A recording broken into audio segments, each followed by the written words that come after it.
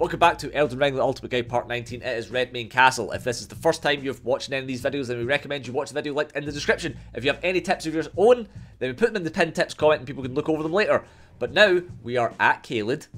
We are warping to that site of grace that is before the this long bridge to Redmane Castle. And just be aware that you're going to get pelted off big flaming rocks, so make sure you're dodging them. And, there's a few items outside the castle that we're going to get. Now, we're going to do this castle just now, because if we progress any further in the game, then it will start the Redmane Festival. So, we want to do everything in the game possible before Redmane Festival, because Redmane Festival progresses a bunch of NPC quests, so it's kind of like a point of no return, sort of. So, we're heading up this hill, we're jumping over onto this guard tower, and when you drop down there is a Smith and Stone 6, so that's quite cool. Smith and Stone 6 is nice. Yeah, it's a decent item to be picking up at this stage in the game, actually. Yeah, and that's a Smith and Stone 3 that we picked up behind it, and there's all the items for that part there.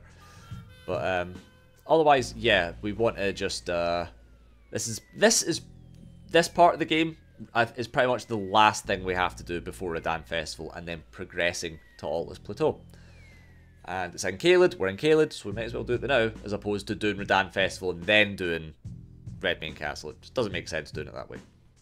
So, heading along the rocks, to get into Redmane's, to Castle Redmane, you can go in through the back by using Torrent, jumping up all these, the cliff edge, I suppose, avoiding the bats. And I think it's Flaming Strike. Yeah, it is. Well remembered. Flaming Strike is an absolutely incredible Ash of War. It is good on everything it can go on, but especially great hammers, and you will see that in action later in the game, because it does an inordinate amount of stance damage. It deals incredible fire damage. It gives you a temporary fire buff to your to the weapon it's equipped on when used. It's just generally applicable for a lot of situations. Really good in PvE, really good in PvP. Worth having. And it is particularly good at doing a ton of damage to the Erdtree avatars. So now we've got an even better source of fire damage than even Bloodflame Blade. So that's the official guide stance, is Erdtree avatars are all now officially dead. So if you found them hard, you won't find them hard now. Yeah, if you found them hard, no, you didn't. Yeah. So in Redmane Castle, there is obviously a bunch of Redmane foot soldiers, knights, and they can, as we have been over this, but they can drop the equipment that they're holding. So they can drop the brass shield, they can drop the Lordsworn sword. Lordsworn straight sword if they're holding it. This one is the Redmane Knight, of which they can drop the helm, the armor, the gauntlets, the greaves, the Knight's great sword, the partisan if they're using it. That's the Redmane great shield. The soldiers, which are the one that's still wearing the red surcoat but isn't the knight. They can, like I said, drop the Lordsworn straight sword, the brass shield, the Lordsworn shield, which is the great shield that they can use. And in this room, there is just a bunch of just some dudes that I'm slaughtering for some reason. These are the commoner enemy type, and they can drop the commoner's garb, commoner's headband, commoner's shoes, as well as the weathered straight sword, if you wanted one for whatever reason. But grabbing a smithing stone there from behind the boards, another item hidden here. I think it's a cookbook. I think it is a cookbook. Yeah. I want to say armorer's cookbook. Well remembered. Now, we opened that door, which is technically a shortcut, quote-unquote, but we really were never going to use that. Now, the foot soldiers, which are the... Oh, okay, so quickly, first of all, actually, this is a page. Now, they can drop the page set, as well as they can drop the red... So they drop like they don't drop their weapons, but they drop a bow of some sort.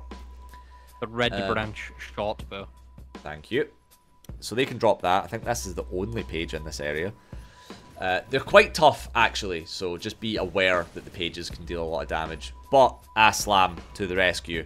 but be very aware of its bow attacks. So now we're fighting one of these Lion Guardians.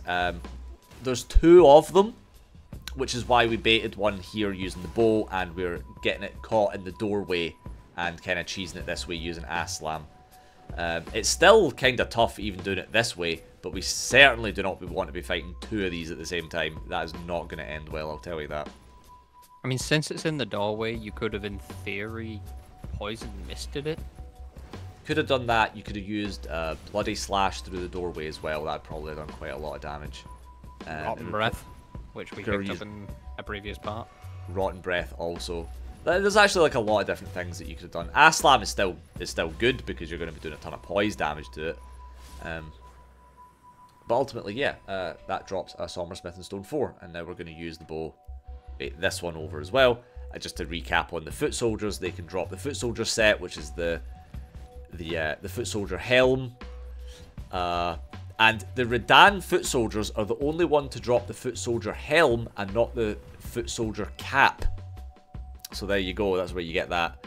The Scarlet Tabard, dagger, short sword, short spear, mushrooms and smoldering butterflies for the Foot Soldiers. Yeah, rule for the Foot Soldiers, as with the Soldiers and the Knights, is they drop gear relative to the area that they're in. So the ones in Leyndell will drop gear relative to that area, the ones here will drop gear relative to Caelid, and so on and so forth. So that was the Armorer's Cookbook 4 we got in there, so obviously very important. And yeah, I think the next little bit is fairly clear of enemies. I think this is a Somberstone. Oh, it's a Smith and Stone 4. Nice, nice. Yeah, this bottom part really did just have the Lion Guardians in it, sorry, until you get to a staircase that was just over to the left of where we were there. And then you're going to be encountering the Foot Soldiers, and they're manning sort of little flamethrower turrets that we saw earlier in Stormvale. Yes. And they are guarding the path to the Site of Grace for this area. Now, if you had triggered the Redmane Festival already, when you come here via Sending Gate, the one at the far end of the Impassable Great Bridge, this is where you would spawn, on that staircase there. And speaking of Sending Gates, there is one inside Fort Gale that we cleared in the first half of Caelid, so episode 17. And if you take that Sending Gate at the very top of Fort Gale, it will bring you to the castle side of the Impassable Great Bridge, so you don't have to dodge the trebuchet fire.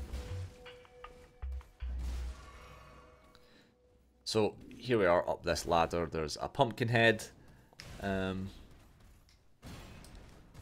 We've fought a bunch of these before, so you know, Ass Slam, avoid its head. It's easy enough. Honestly, I should probably just been hitting that with a sword. Sometimes you just get carried away with Ass Slam and you think it's the only thing you've got. And they can drop their headpiece, the chain link flail if they're wielding it, and sanctuary stones, and I think something else. I think another crafting material, but the only relevant drops are the chain link flail and the headpiece. Yeah, and that was a Smith and Stone 5 we got, and the Flamberge. Yeah. Flamberge is an excellent weapon. It's a great sword class weapon, so in the same order as the Claymore that we found. It's basically an earlier. upgraded Claymore.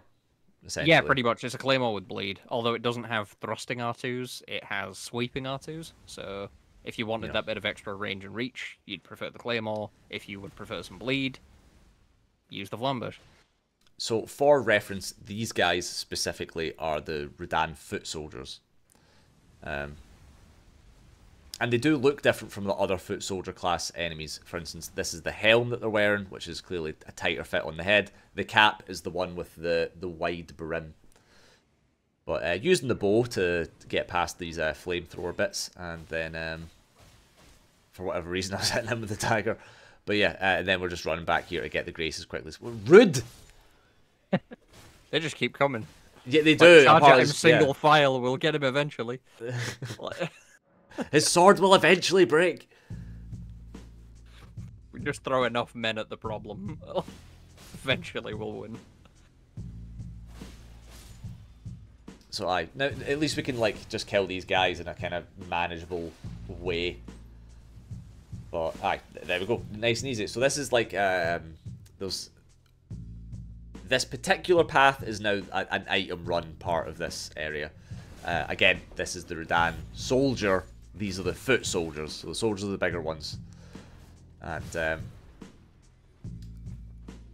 speaking of this being an item run, a lot of these items would be inaccessible to you if the Redmane Festival was currently active. So in this area with this abductor version, this mismatched abductor version, it has one spinning axe and one swing axe. So it's an abductor hermaphrodite. Yeah. This door would have been locked if the festival was active, so you couldn't get the red hot wet blade, which allows for fire and flame art infusions on your weapon. Yes. I guess while we're just fighting these enemies and grabbing the items, I will talk a little bit about what those infusions are and what the difference is. So flame art infusion scales with your faith, and the fire infusion is a strength scaling infusion, which actually outclasses heavy until you're at about 40-something strength. So it's a tool worth having, keeping in your back pocket in case you need fire damage for any reason. Say an Erdtree avatar. So this particular encounter is actually a little tough. If you were to just charge straight across the bridge, there's actually a Redmane knight that is also there, and there's also another soldier kind of hiding. So if you were to just run straight past there, you're going to get ganged up on, and it's not a fun encounter. So again, we're using the bow, paying dividends, and we're just baiting these guys out one at a time. I think there's only 2, and then we can run over and fight the knight. Yeah. And again, bow and ass slam and bleed. What more do you need? Except when it comes to specifically the Fallen Star Beast, I guess. I think the Redmane Knights are some of the more interesting enemies in this area because they can actually use a variety of Ashes of War on you. They can use Lion's Claw, they can use some variation of a raw Ash of War, they can use Giant's Hunt. You saw all 3 of those in action over the last couple of parts. They're quite unique in that regard. So, boss time coming up. The boss is another kind of sort of throwaway boss. First, it's a Misbegotten and Crucible Knight boss. Just to make a point, we've got a Smith and Sword 6 out that chest next to the knight. But we're just going to use our normal boss setup. We're going to get the imps out, we're going to Golden Vow, we're going to take our Physic Flask, and our combination of traits, yet again, demolishes this enemy that is made of flesh. So the imps and ass slam and bleed is just going to make this guy have a really fucking bad day.